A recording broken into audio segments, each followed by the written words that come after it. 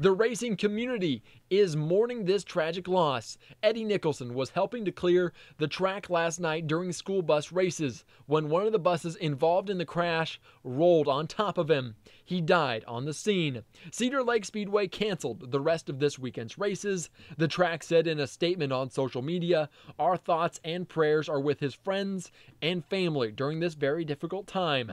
Thanks to all of the emergency personnel that responded Friday night, Eddie will be greatly missed." Nicholson was also a member of River Falls EMS and a firefighter in the same city in western Wisconsin. Tomorrow morning, River Falls EMS is honoring their friend and colleague by gathering for a tribute.